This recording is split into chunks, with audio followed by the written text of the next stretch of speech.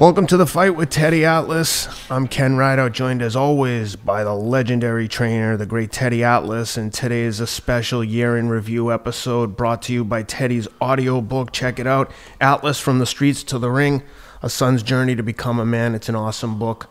Check it out, available on Apple, iTunes, as well as audible.com. It's really entertaining. If you like doing any kind of endurance sports, running, riding your bike, this is awesome to listen to while you're training.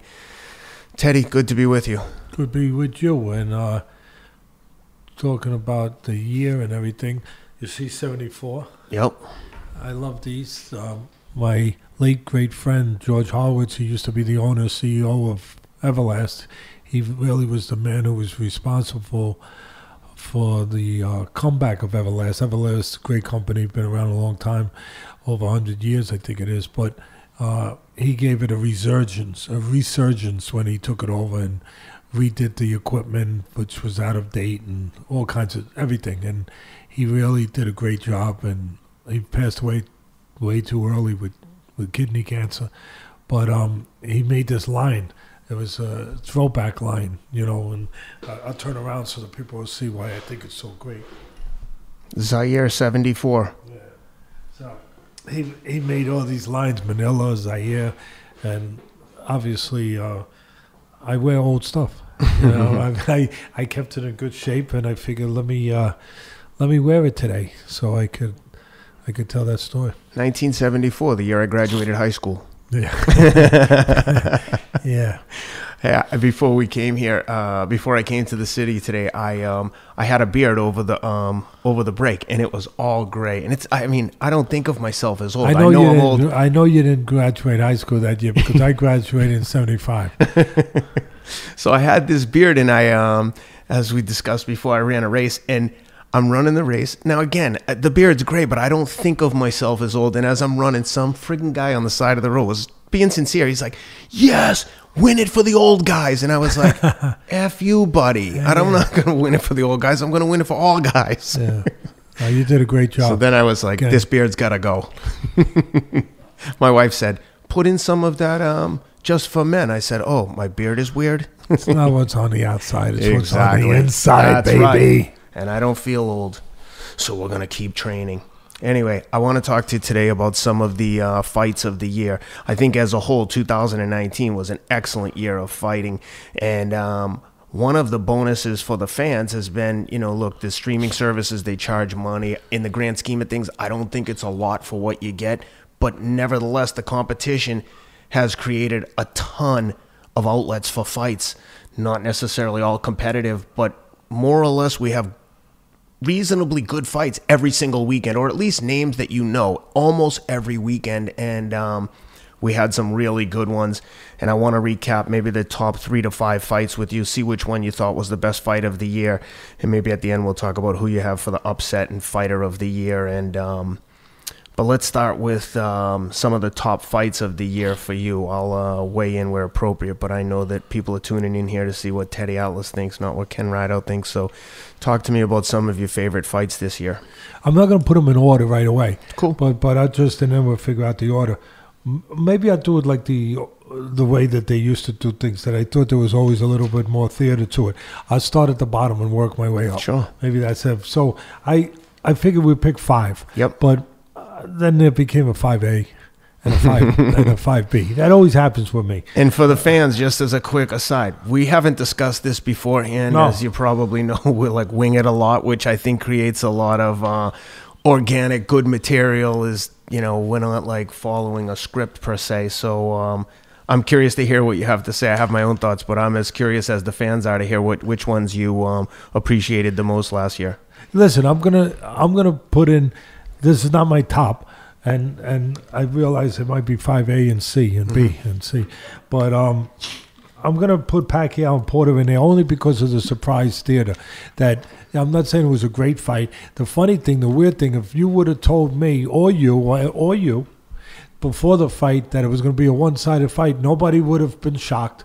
But what they would have been shocked was that the one side was Pacquiao's side. 100%. That they would have been shocked. Oh, yeah. So for me, the interest of that, just the unexpected theater of that, that's got to be on the radar that a 40-year-old Pacquiao, I don't know what he's eating for breakfast. It ain't Cheerios.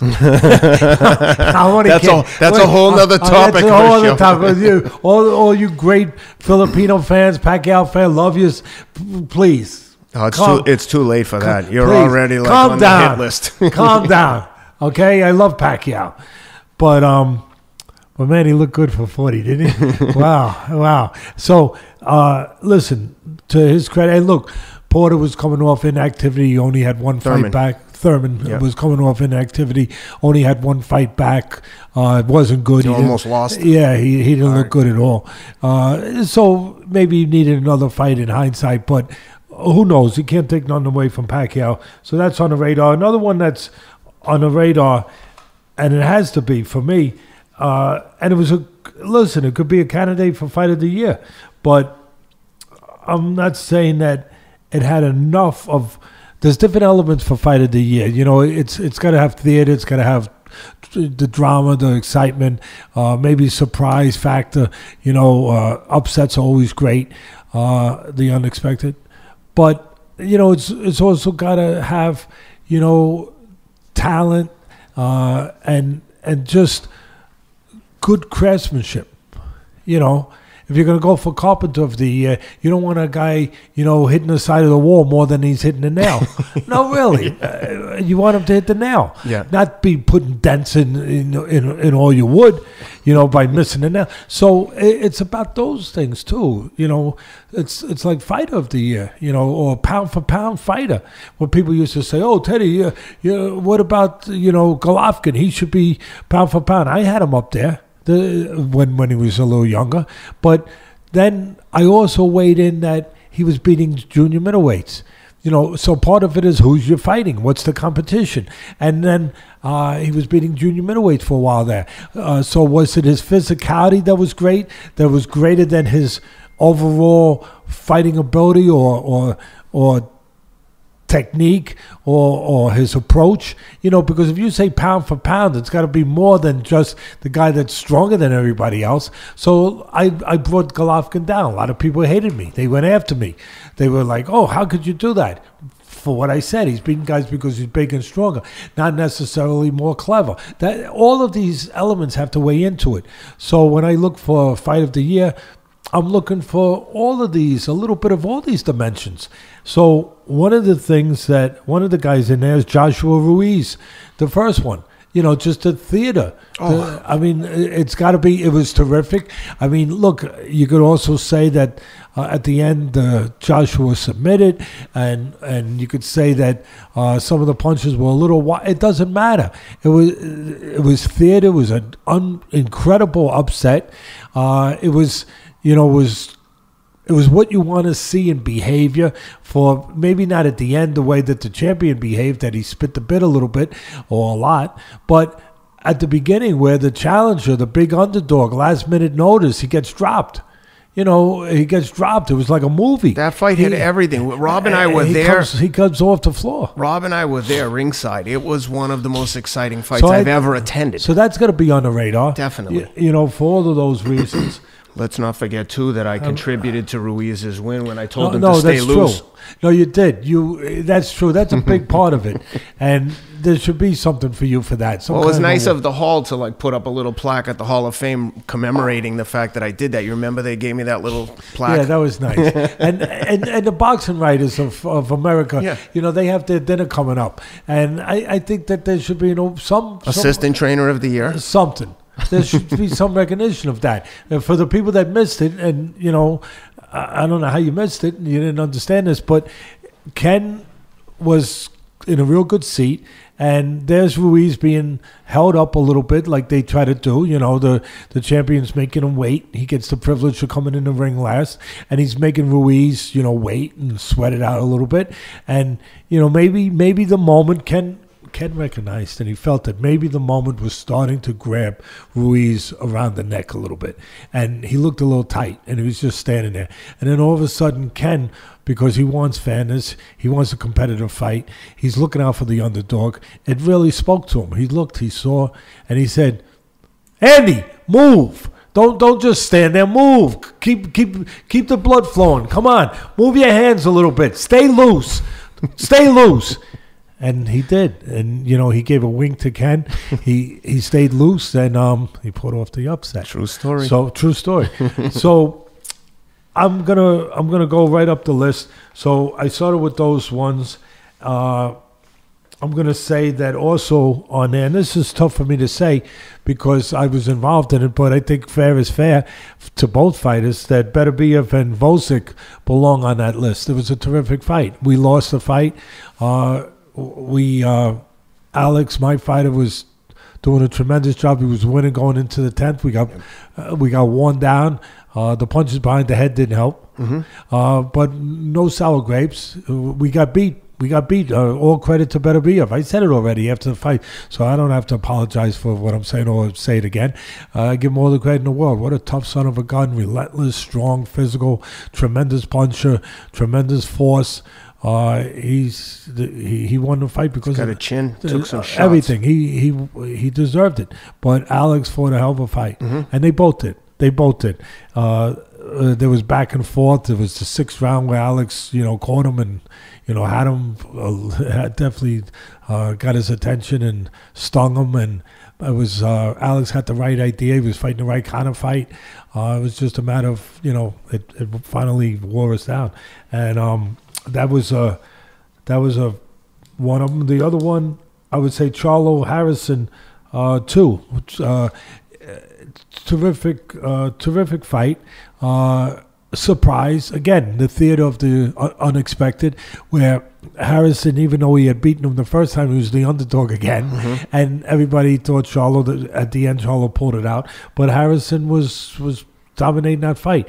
It probably was too one-sided in some spots, not enough back and forth for it to be the number one, but it definitely is it's on the list. It was terrific.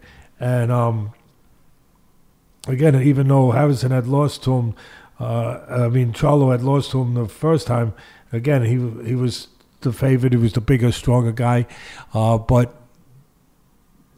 I said it before, Harrison flipped scripts on him, and not only the first time he outboxed him, this time he backed him up. It was really a good fight.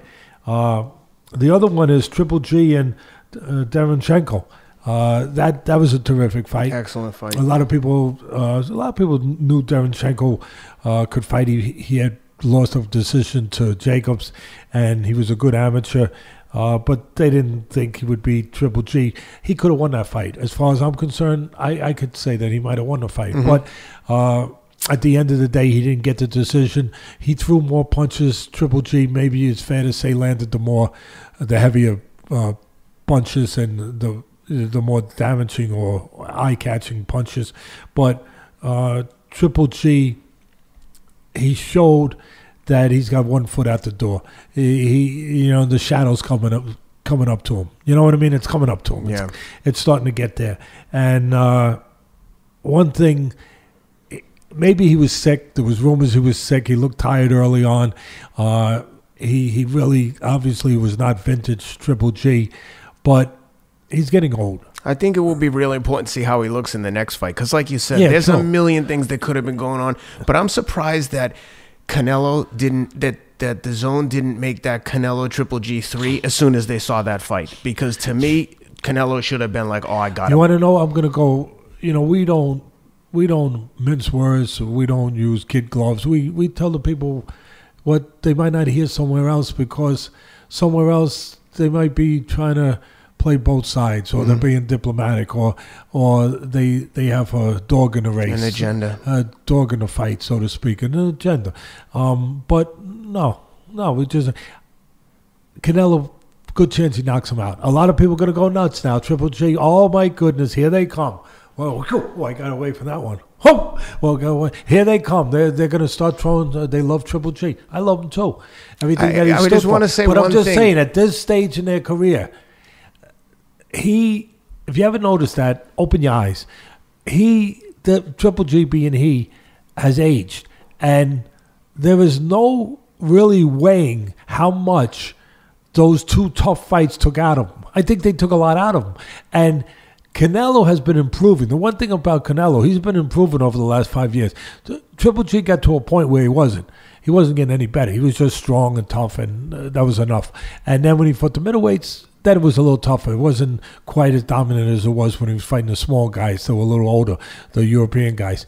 But on HBO and all that stuff. But I'll tell you, he, at this point, I wouldn't be shocked if they fought again. I don't think they're going to fight again. I don't think Canelo's done that, been there, done that. Even though I think that Triple G, and I know it hurts the zone because they gave all that money to Triple G. To both of them. To both of them to make that, well, part of it was to make that fight. Just like ESPN gave all that money to Fury to make the Wilder fight, and they made it. Yep. They made, so somebody should get fired, probably, but the way this world works, who knows? They'll get away with it. But it's amazing the incompetence high up in some of these companies. It's shocking. People say, oh, come on, a guy like that's got to be smart. A guy like that who's running a network, who's doing this, who's got to be smart. No. I think they learned a lesson there. This is all new. Signing someone for that kind of deal is a new structure. Streaming is new. And I don't think they counted on the fact that Canelo might have some pushback on the opponent. And I think when they did, they probably realized, this is just my speculation, that when they realized what was written into the contract, that, oh shit, maybe we gave him too much leverage in terms of picking the opponent, and he's exercising it to the full extent. And listen, I thought that talking to what I'm saying, probably people wouldn't think I'm going the direction I'm going and say what I'm about to say. But this is a man who thought that Triple G won those 2 fights. I thought he won those 2 fights. I agree with you. But that was then. This is where we are now. Canelo might stop him. If they did have a third fight, he might possibly stop him because he's fresher. He's gotten better. Triple G, I've seen no improvement in him really for the last 5 years or so. When he was with his fighter, what was his name? Sanchez? He was with Abel Sanchez, and now he's with... now he changed... Kronk. Yeah, and you have to give him a little more time, Banks. But Jonathan Banks. Yeah, Banks got him at a late stage. But when it was with the Sanchez, I just didn't see any improvement. But again, he made plenty of money. He was a tough guy. He behaved like a fighter. He was terrific to watch. And I didn't think he got the fair shake in those fights against Canelo. But against Sterenchenko, he looked old. There's one thing that was still there. His great character. Sick, not sick, old, not old, tired, definitely. You could see all that. Whatever it was, he wasn't himself. And he dug the way great ones dig. He dug and he dug and he dug. And my God, every time you look like he's going back there breathing through his mouth, he come out the next round, he gave it all. And he found a way. He went to a place where other people never get to. He went to that place. And he went to it every round. And he showed that great toughness, that great character, that great championship quality. He being Triple G. And he pulled the fight out. And again, I thought he might have lost, to be honest. Yeah. But he pulled the fight out. And you know, I'm gonna say that the X factor, maybe if they ever did have a rematch, and I just pointed out all the possible negatives on Triple G's side, that, you know, Canelo's gotten better, he's got more in the tank, all of that. But the X factor is Canelo going up and down, but we see the positive. But the negative could be just like somebody named Roy Jones when he went up to fight John Ruiz, and then he came back down. He was never the same fighter. Never the same fighter. Now, it's not quite as severe and up, but don't forget, Canelo went up to 175, stayed there, fought. Now he's coming back down to middleweight, super middleweight. That going up and down does something to you. Mm-hmm. It does something to you. I'm just saying that could be an X factor where we don't know if that's going to affect Canelo. But anyway, that's one of them. Before you go on, I just want to add one quick thing. What you were saying about Triple G and Canelo and giving your opinions. If you know anything about Teddy and knowing the way I do, to think that there is an agenda or there's a bias towards anyone, with the exception of Alex Vosdick, who's obviously like family to Teddy, like we don't really have a preference in giving our opinions, especially Teddy. And even with Alex Vosdick, I'm going to tell the truth. Of course. Of course, that's hopefully why people tune in, is because we're just speaking the truth and there's no agenda and there's no bias here. So you can disagree with anything that Teddy or we say, but at the end of the day, we're just giving you our honest opinion. There's no a hidden agenda here. This is a fun segment. I like this, talking about the. Really, it's fun. And the way I'm doing it, I'm giving a little breakdown of the fight too. Yep. Not just saying, well, this one, but a little breakdown of why and how and what took place inside those ropes. And so another one that's there is, and now as I go up, I'm going to the ones that I think are closer to the top. And right now, this would probably be my number 3. But I think you have to put Josh Taylor and Regis Prograis. 100%. That was listen. I did think that Taylor controlled the fight until Prograis made a big push later in the fight. But it was a terrific fight. It was in London, great atmosphere. I didn't see a majority decision. I thought, good fight. And Prograis made a run for it late. But I thought Josh Taylor won the fight. I was surprised that one judge had it, I think, a draw, right? Yeah, that's a majority decision. And then, but a good, solid fight. Maybe, just a real nice, solid fight with a good, solid atmosphere. And then the other one that I'm going to put, number 2, so I guess you're going to know who number 1 is. I'm kind of getting there. I would put, and it's tough differentiating, but I'm going to say Errol Spence Jr. and Porter. That was a terrific fight. And again, part of, I think, what made this good was that no one expected Porter to really have a chance. Really. They thought that there was going to be, that most people thought that Spence was, and listen, he won. So you could say he was, but he was a class above. And I think that Porter has improved. I got to give some credit. He's improved.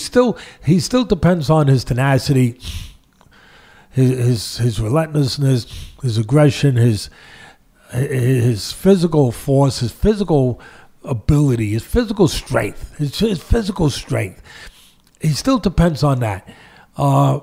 But he used to reach forward a lot more, be much easier to counter. He uses his jab more now. Sometimes he'll use his legs a little bit, even though, he's not Fred Astaire. He still uses them to mix it up a little. His father has improved him a little bit in the last 3-4 fights.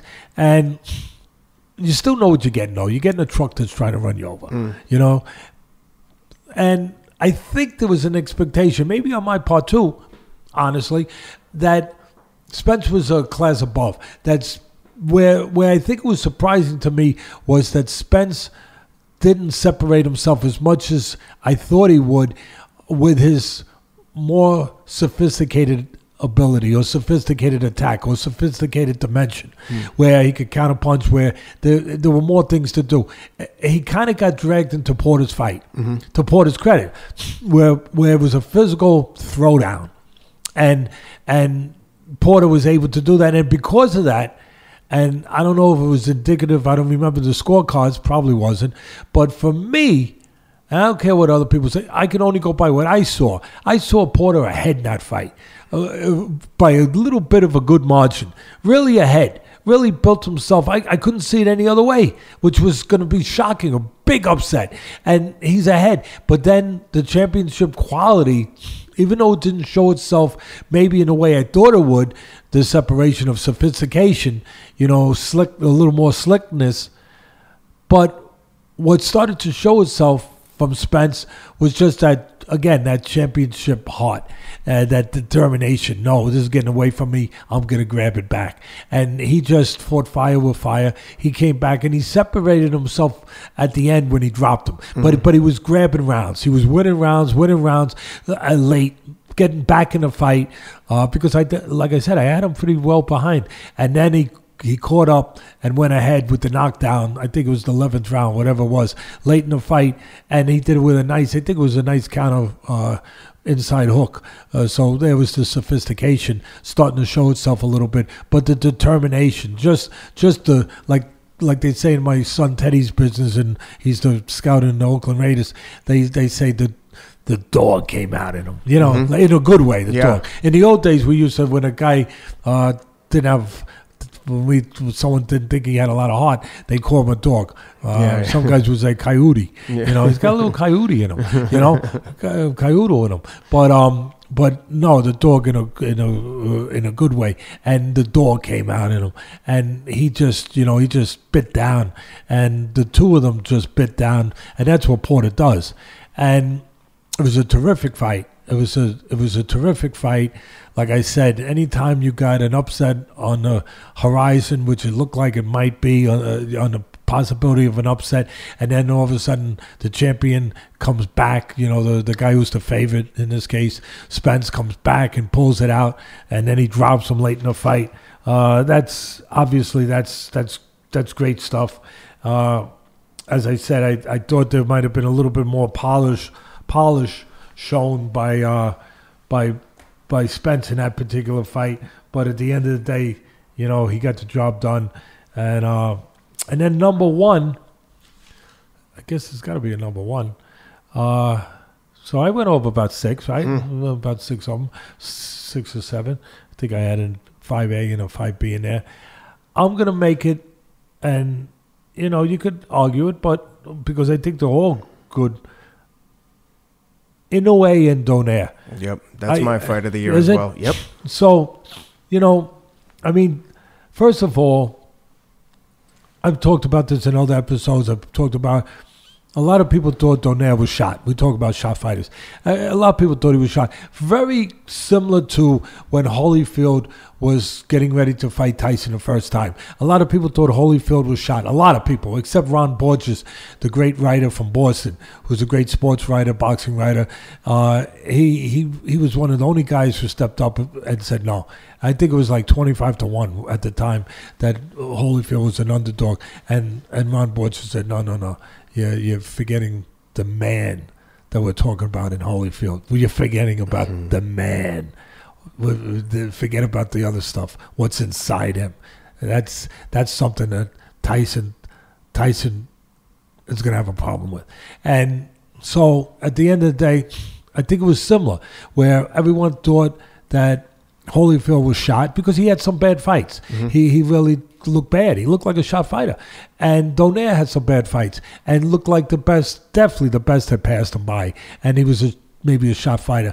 But it's that thing that I've talked about before, and that Customano, my mentor, used to talk about. A former champion on any given night that might look like he's past himself, might be past himself on one given night, it can come back. It can come back to him. He can summon the gods.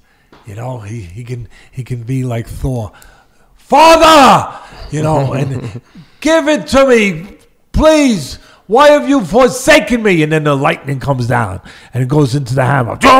And he's back. He's back. And that's kind of what happened. It's happened before. It has happened before. We just talked about Holyfield. And Donaire put it back together for one night against the Monster. And that's his name, the Monster. And listen, he took shots we didn't think he would be able to take at this point in his career from a really good puncher. Part of what helped him, I think, was the physics of it, where there's a Inoue is amazing. He's gone up so small. He was like a jockey when he started, and he's gone up so many weight classes.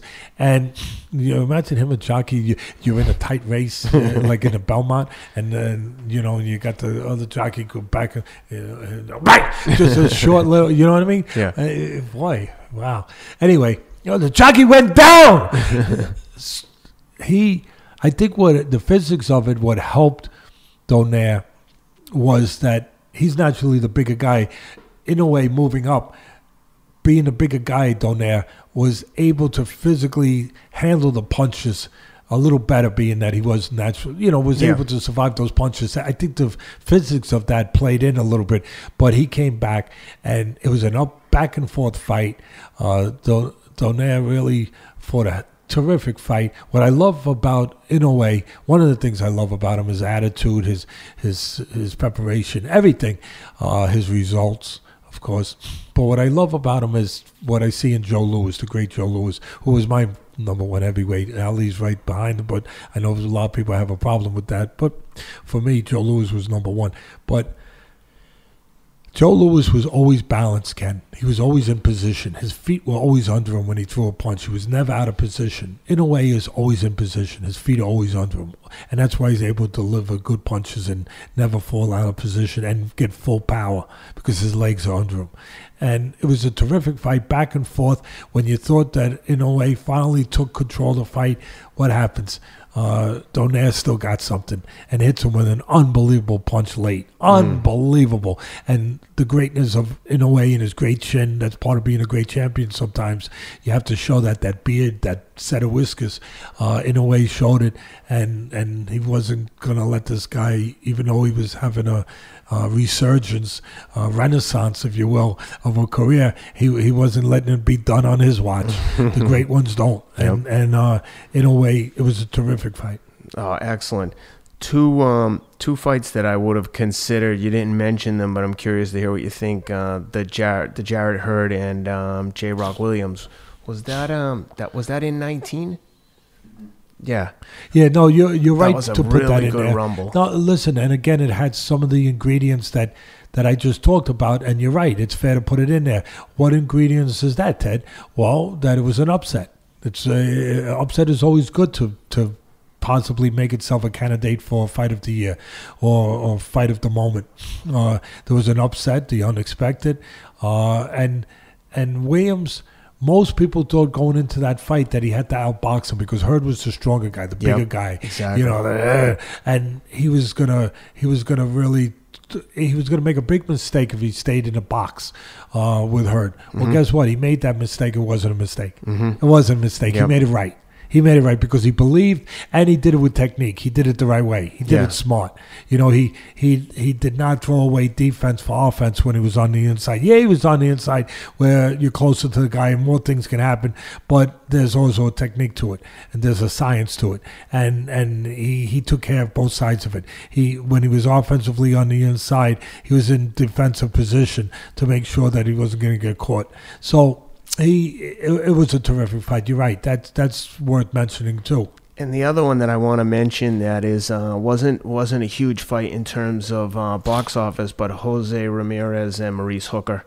That was a freaking good fight. They were going at it. It went 4 rounds, right? And then Ramirez stopped him. But for those 4 rounds was action. No, it was a good fight. Really that was a good fight. Because it didn't. I didn't put it on my list. Yeah. I thought the other ones were above it.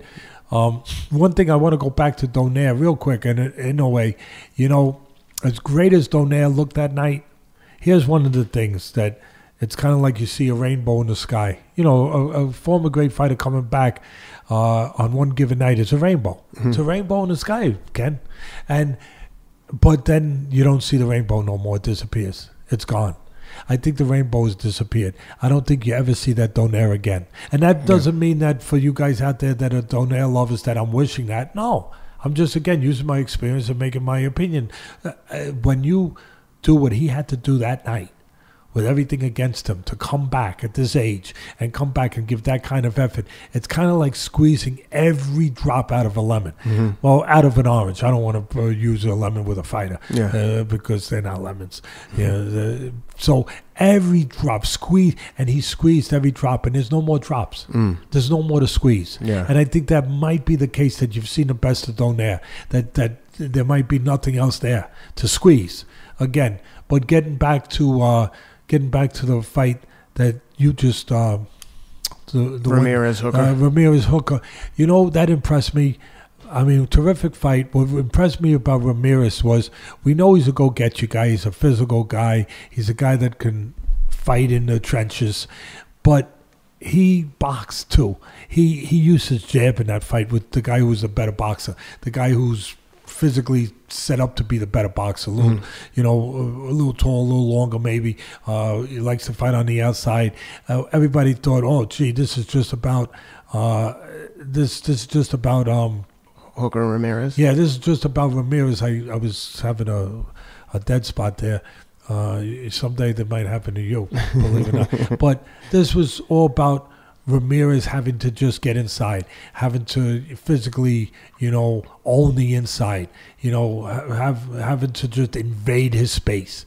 And it was partly about that. That was the physical advantages of that fight, with Hooker being supposedly the better boxer, quick on the outside, and where he had to fight on the outside.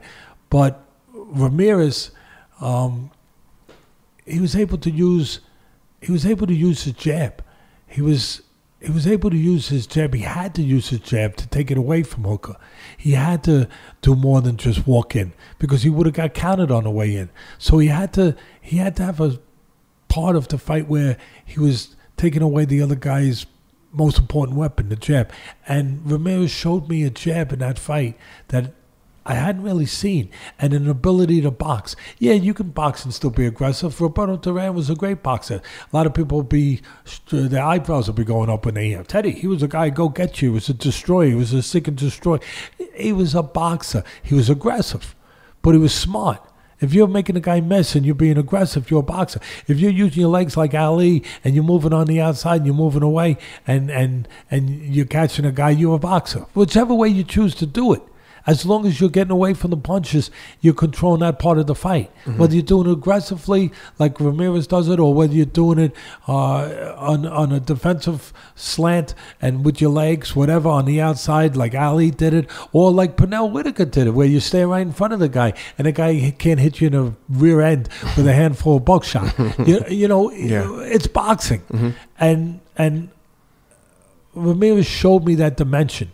That he could box, that he got full extension on his punches. He didn't just have to get close, and it was an eye opener for me, for Ramirez for his going forward, that he had that dimension to him, that it could do nothing but bode well for him. Yeah, I'm dying to see Ramirez and Josh Taylor. That would be terrific. I mean. That would be, but I think Ramirez. I'm trying to think, what fights are coming up. I'm trying to remember, but is that fight? I feel like, Rob, if you can look at, I think Ramirez is rumored to be matching with someone, but I think that fight is on the horizon. I think that's one they're looking to make, and that would be an exciting fight. And listen, I would love to see him, just to keep the conversation going while we're looking. I would love to see Ramirez and Josh Taylor. Josh Taylor, southpaw, he's taller, he's longer. Postol. He's rumored to be fighting Victor Postol. No, he is. No, he's fighting Postol. Oh, good. Okay. See, I'm glad at least my memory works a little bit, because we can't talk about that till he gets past Postol. Yeah. And listen, he's got to get past something. Postol, he was undefeated. He fought a title unification to the great Crawford. Mm-hmm. He got beat by Crawford, and then he won a fight. Then he got beat again, his second loss to Josh Taylor. Mm-hmm. So he's lost 2 fights. He's an older guy than Ramirez, but he's got a difficult style, Postol. Yeah. He's tall, he's long. He's a I think he's not a southpaw, but he's tall, he's long. He likes to own the outside. He was a real good amateur. He's got a very tricky style. Mm-hmm. And the kind of style that, it's funny that we're talking about this, because it would give a guy like Ramirez trouble if you didn't have that jab that he showed in the Hooker fight. Yeah. See, I'm so glad you brought that up. See, you're right on time. Because if he was just that seek and destroy guy, Ramirez, Postol would have a much better chance. Mm-hmm. But it's going to be a very interesting fight. Mm-hmm. But being that he showed the ability to think that way, to use his jab, Ramirez being he, as he did in the Hooker fight, and that he could get extension on his punches, he's going to have to take the jab away of Postol, being that Postol has some physical advantages as far as length and height. He's going to not just walk in, because he'll get counted. Yeah. And again, Postol is a difficult style. But I like Ramirez, and a big part of why I like him is that he showed me that dimension in the Hooker fight. So if Ramirez gets past Postol, which again is going to be interesting, I'd love to see him with Taylor. That'd be real interesting. I mean, Taylor being a southpaw, fighting in London, that's where the money would be. Although Ramirez also draws well in his hometown. Southern California. Yeah, because he does a thing with the farmers, with the irrigation, with the water. Yep. There's a water shortage. He attached himself. Terrific cause. Terrific thinking of other people, not just himself. There's a strength in a fighter in anything, in a runner, in you, and you people out there, whatever it is that you do, there's a strength if you care about more than just yourself. Yep. That's a dimension that you can bring to the fight, whatever your fight is. You know, it doesn't just have to be this business. Yep. Whatever, everyone's in a fight, and I think that's something that Ramirez brings into the ring with him. Ali brought it when he fought. I know I'm talking about special guys. I'm up in Mount Olympus right now. But, you know, his religion, his belief, his faith, you know, he brought that. Manny Pacquiao brought the Filipino people and the cause of helping a lot of poor people. He brought that into the ring with him, you know. And, I mean, these special fighters, they find a strength in outside sources, in those other places, not just in the muscles. Yeah. You know? And I think that Ramirez, you know, he's fighting for the farmers, for the water and that cause, and people love him for it. He that's a strength. He brings that. And then the fight might be in London because you could draw so many, and either way, but London, you can have those big places filled up. Yep. You know, the people, my brothers and sisters over there that I love, you know, across the pond, you know, you guys fill those theaters. You really do. You fill those stadiums. You fill the what's the big giant stadium? The Wembley. Wembley. Oh my God, 90,000 people you put in there for Joshua and for other fights and stuff. Taylor sold out O2 Arena with Prograde. That's a big arena too. Yeah, huge. So I mean, it's terrific. I mean, there's so much more to you guys than darts. You know, I mean, I love you guys, and we're joking again, of course. And you gave me that dartboard.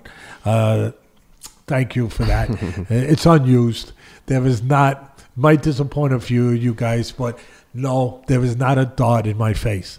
No, it's just going to be on my wall with no darts, but it's beautiful. And you guys sent it to me, and a lot of champions over there, great champions over there, signed it. You guys are the best. But that would be a terrific fight in London with that atmosphere. Those two fighters fighting. Wow. That would be Taylor and Ramirez. Boy, that would be... That really would be. And the thing I like about Taylor, he's dimensional. You know, I always talk about, I like guys that are dimensional. You know, he's got the length, he's got the height, he's got those gifts. He's a southpaw. He can fight on the outside. He can box. He's got a good trainer in Barry McGuigan Jr. doing a good job with him, the son of the former world champion. And he can fight on the outside, but he can go get it. He could go. He did it with Prograis. He went to the body. You know, he goes to the body well. He fought on the trenches with Prograis too. You know, so with Ramirez, you would think he'd be on the outside, but he could also handle the fire. You know, with Ramirez on the inside a little bit. It'd be nice. It'd be nice. And let's not forget the other candidate for Fight of the Year, courtesy of a Brit. We had Tyson Fury and Tom Schwartz. No, you threw me there. I was like thinking potentially the worst fight I've ever seen. Ken did not help him in that fight. Wasn't able to help. There's only so much you can do, even when you're a miracle man like Ken. And Ken is a miracle man. Ken is special, really. But he's magical. But even he, with all his abilities, he could not help Schwartz. Tom Schwartz could have gone in there with a knife. He would have lost. That was a stinker. He might have dropped the knife. I mean, we haven't talked about this, but when I say knockout of the year, which fights come to your mind? Yeah, I didn't give that any thought. Let me see. Throw some at me. I've got 1A and 1B would be both courtesy of Deontay Wilder knocking out Brazil, and then Ortiz, only because Ortiz was beating him handedly for 6 rounds, and one shot, that slow motion shot of him punching Ortiz in the head and all the sweat flying off Ortiz's head and just going down. I've got those two as knockout of the year. Yeah, I mean, you can't go wrong with it. Look, I'll preface it. I'll start it by saying something I've said on our show before, and I say it again because some of you might not have seen every show. And when I say this, it'll probably make you, if you're in a great pubs in London watching this, it'll make you drop the dart, and it might make you spill your Guinness a little bit. But there's a lot of things that Wilder does not do well. A lot of things. But one thing he does, I'm going to say, better than maybe any heavyweight in the history of this great sport. The long, great history. This is a big statement. He punches with power. He is the hardest punching heavyweight in the history of this sport, as far as I'm concerned. And when I talk about, there's guys like Tyson, tremendous punches. Oh my God! And Tyson could do it with either hand, so he would have an advantage if you're judging it that way. But as far as not caring about what hand it is, just one hand, one punch, I think Wilder is the hardest hitting heavyweight in the history of the sport for one punch, for that straight right hand. Ernie Shavers, he was a terrific right hand puncher. Max Baer, going back to the 30s, 40s, tremendous right hand. Again, Max Baer is a good comparison in some ways to Wilder because his form was not the best. He'd be out of position, do things wrong, but he could punch. Mm-hmm. He had tremendous. Joe Louis, I know the heavyweights were smaller then. I don't care. Power is power. He was, Joe Louis, again, kind of like Tyson. He could punch with either hand, and he was a great finisher. But as far as just, if you had to pick one guy for one punch in the history of this great sport, I would give the credit. And I've been hard on him, but not in a mean way, just in an honest way. Yeah. When I think you're supposed to be. Yeah. And that's what we're here for, to tell the truth. But Wilder is the hardest puncher I've ever seen in the heavyweight division. And so the thing that catches me for those ones you just mentioned is that he started to introduce his new delivery system, where he just went out there and threw until he landed. Now he's got a good delivery system.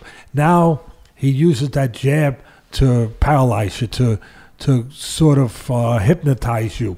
And there's my man Rob, who, talking about guys that are great at what they do, Rob Moore would have to be one of those guys that you would put in there producing this show, coming up there with the video. See how he blinded him with the jab?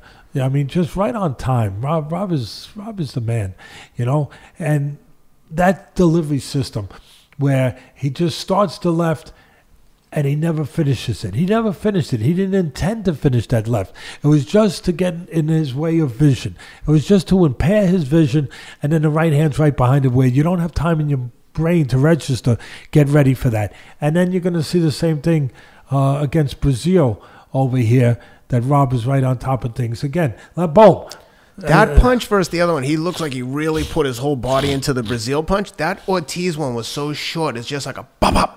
Like, he wasn't like, look at that torque on that one. Yeah, well, no, he raised the elbow and turned into it and put his back behind it, everything. And listen, if a guy's going to stand there like Brazil, and I'm not making fun of him, but if you're going to stand there and get paralyzed by the jab, and just stand there for a beat, it was like a beat. It was like 1/1000. I guess you could say, you know what? I might as well.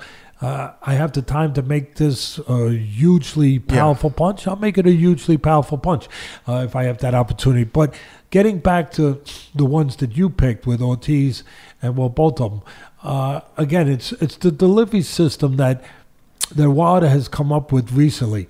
Where it doesn't even land that jab. No, he doesn't Ortiz. intend Just it gets to him land. to put his hands up. But look where it is. It's up high, up around the eyes, where it's just to blind them.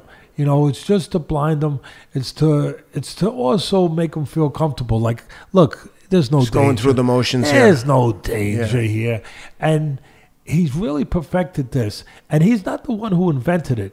This goes back to a lot of great fighters in the history of the heavyweight division. Ingemar Johansson used it against Patterson when he knocked him out. He blinded him with the jab, hit him with the right hand. The hammer of Thor, the lightning bolt, whatever you call it, the Swedish heavyweight. And again, this system, this expertise to use the left hand to set up the right, it's again, it's got a precedent behind it. It's got a history behind it. Ingemar Johansson did it. Tefilio Stevenson, one of the only 3 men in the history of Olympic boxing to win 3 gold medals. Wow. Yeah, special guy, Cuban national team. Everybody wanted him to come to the United States and fight Ali, but he lived in a communist country with, where he couldn't leave and he couldn't fight pro. It was only Castro was the ruler over there, the dictator, and he couldn't. So everybody was dreaming about what would happen if he fought Ali. He was a big guy, Tefilio Stevenson. Same thing, great right hand, but the delivery system blinded you. Same thing, blinded you with the jab, made you feel comfortable, and then when you didn't realize that the right hand was right behind it. Another guy who created that too in his second coming. Some people have a second coming. Some people, have a second life. There is a reincarnation, believe it or not. George Foreman proved that. Yep. The second coming of George, he was smarter. He was tougher. He wasn't as good physically as he was when he was young, and he was a world champion when he was young, but he was smarter. He knew how to use what he had much better. And he created a delivery system. Unfortunately, he used it against my fighter, Michael Moore, where he blind you with the jab, make you feel comfortable. He wouldn't even throw it full range, Ken. Yeah. He would throw it 3/4. Why? Because he wanted to lie to you about distance. Because when he threw it 3/4, he made you think that was the end of his punch. Yeah. So that you were safe standing there because you had the end of his punch. Yeah. Guess what? There was 4 more inches. So he threw 3/4 to make you feel like, okay, it's safe to stand. No, it's not. No, it's not. And then, boom, full extension of the right hand. And you were still in the place you shouldn't have been. You were close enough to get hit when you thought you were out of range.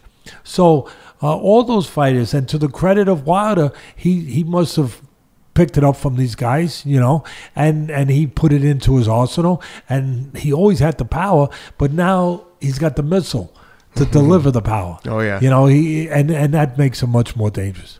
Well, like we said at the beginning, it was an awesome year for boxing in 2019 as far as I'm concerned. We're going to leave it here. Thanks for being with us, guys. Hope you enjoyed that one. Again, please check out Teddy's audio book on Audible and Apple. Excellent book. There's a lot of bonus content. If you've read the book, the audio book has a lot of extra content. Give it a listen. Teddy, thanks for doing this. It was fun. That was really fun. Yeah. Appreciate you. Guys, thanks again. Appreciate all the support.